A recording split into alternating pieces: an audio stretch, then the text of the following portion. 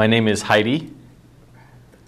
I work with Vocational Rehabilitation Services. And what's your name? Chellee George. Oh, nice to meet you. Nice to meet you too. So I'm curious why you've come in today for this appointment. I need help finding another job. Okay. Are you aware of the VR mission, the Vocational Rehabilitation's mission? No. Okay. Have you ever heard of the VR program? Video program? Oh, sorry. VR, Vocational Rehabilitation. Yes, I have heard of it. So what do you understand the VR program to be?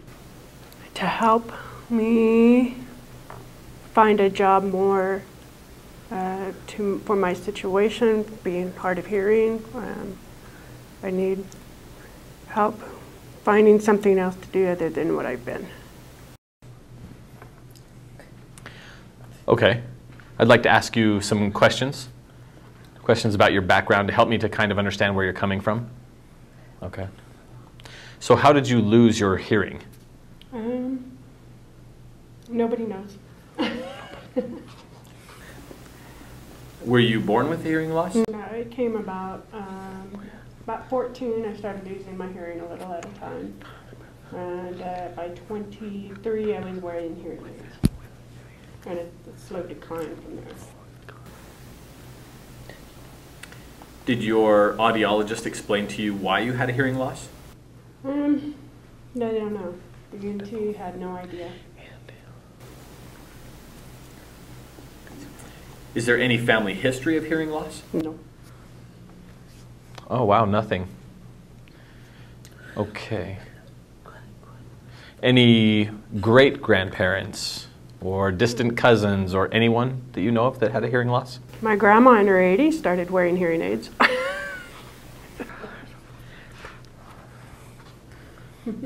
Okay. So, no other relatives then? No distant cousins or anything like that? No? Wow, okay. So this is an application for you to apply for the Vocational Rehabilitation Services. We just need you to fill this out with all the information necessary on the application. And I'd like to gather some of your work history. These right here, they don't exactly explain a whole lot about work history. So I will kind of gather your information about your work history, and that will help me to kind of know where you're coming from also. What kind of training you've had, or did you have any higher education? Did you go to college? Did you have any training that you've done, or anything like that? It's like a work program, high school core. A lot of seniors have work programs that they can be involved in that lead to employment. And if you've never had that program before or been in that program before, that's okay.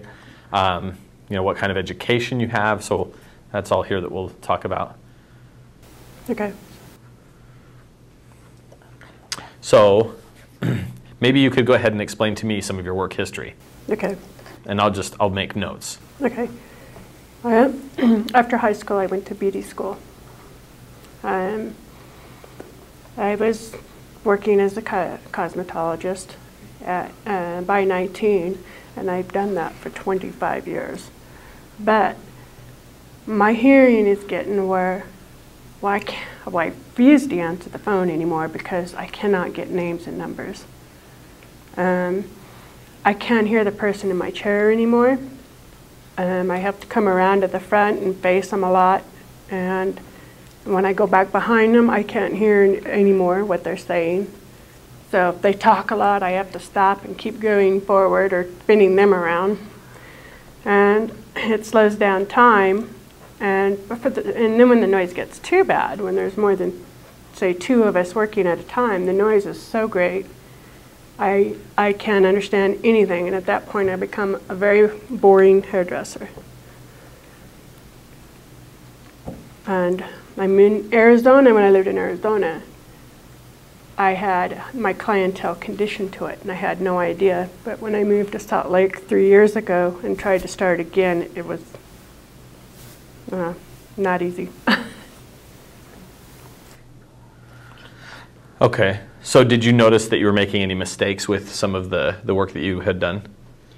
No, I'm always right up front. I repeat back everything, and sometimes in a different way to make sure I got it right.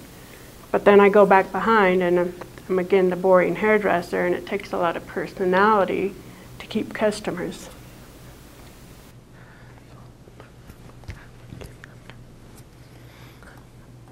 I guess I'm curious, how much hearing loss do you have now, or how much hearing do you have? Do you know what I mean? Have you seen your audiogram, and do you understand that? Yeah.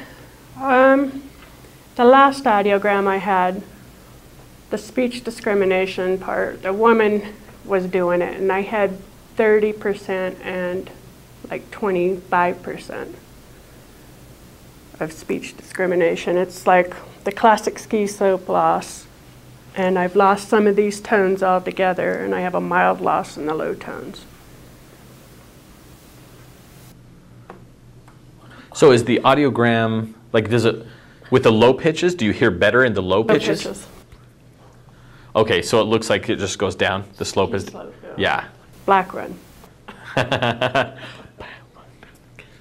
Yeah. Oh, I love to ski myself, so I can relate.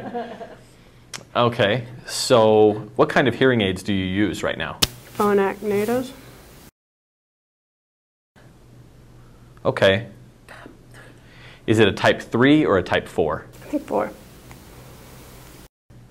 Okay. Yeah, the most expensive one, the top quality of all of the, you know, with all the features and everything, is that what you, so do you have the ICOM, the Bluetooth? No, I didn't have Bluetooth capabilities when I bought them.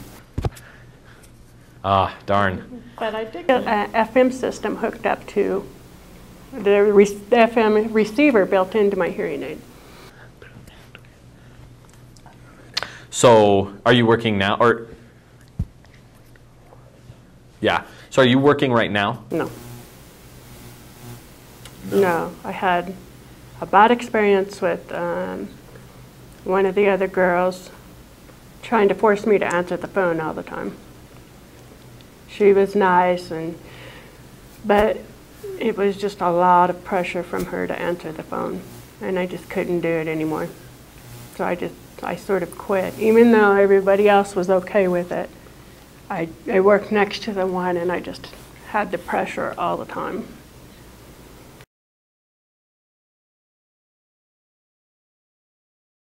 Okay, so really being able to use the phone was an impediment to the employment, because that was a function that you couldn't really use, right? So I guess also you do rely heavily on communication, though, in that type of a job, right? Working with your customers. Yeah, well, the phone is building clientele.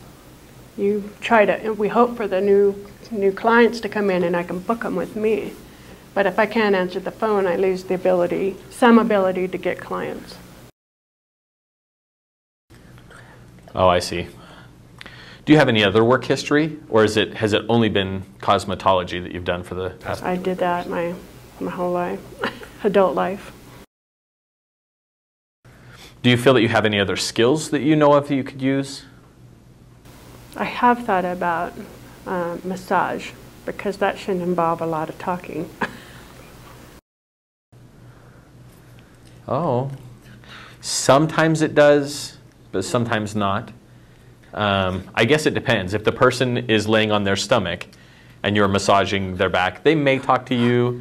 They may try to explain to you where it hurts, where they want you to work. I guess it may depend on, you know, the positioning, if they're on their back or something. If you're working on their lower back or upper back, I guess it could depend. So if you're not sure what you really want to do, we can provide a vocational assessment, and that would probably be a good thing to do. Okay. Okay. I'm glad that you brought that up with your work history. That tells me a lot. And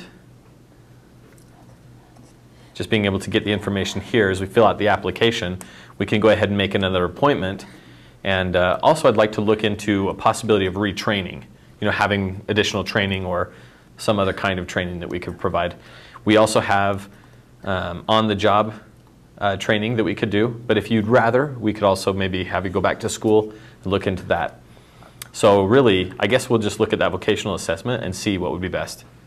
Okay, that sounds good.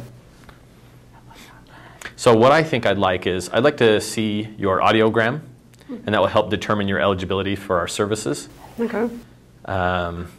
I'd like to do that as soon as possible, probably within the 60-day time frame. Oh, I don't want to procrastinate, you know, and so we want to do that within 60 days. So really, the sooner the better, and we can quickly move on. And we can establish an appointment for a vocational assessment, and that takes about a 2-month time frame waiting period to have that assessment. So it does take a while to get in. There's a lot of clients that are trying to do the same assessment, Okay. or the evaluation. So. Okay. Also, if you'd like to know more about the program, you could kind of look through this, and if you have any questions, feel free to email me. I don't use the phone either, really, so email is my best friend.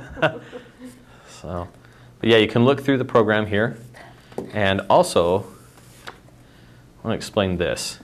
Maybe, do you know about this, CAP? It's a Client Assistance Program. As an example, if you go through VR services, we have a plan and everything. If you disagree with the decision of the counselor, you can contact the Client Assistance Program and you can appeal the decision. So maybe we have some kind of a disagreement or something, we can go through an appeal process to try and solve the problem and really take care of that. This is really an advocacy group for clients with disabilities. Okay? Okay. All right. That sounds good. Thank you. Okay, well, nice to meet you. It's nice to meet you too. All right. Thanks.